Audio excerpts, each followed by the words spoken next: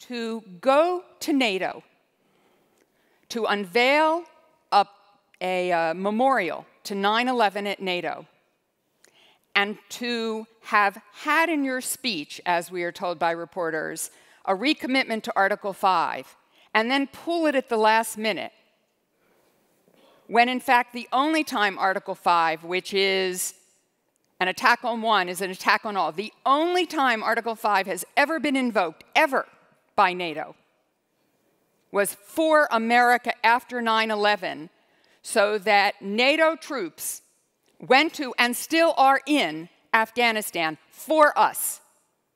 So yes, I want everyone to get to 2%.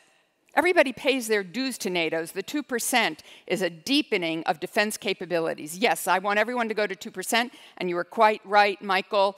Every administration has pressed in every way they can to make that happen. The question is, do you begin your relationship by hectoring your friends? Is that the best way to move forward? The strongest economic relationship we have is the transatlantic relationship. So how this, in fact, helps the president's agenda to ensure jobs, that is our market. Canada is our market.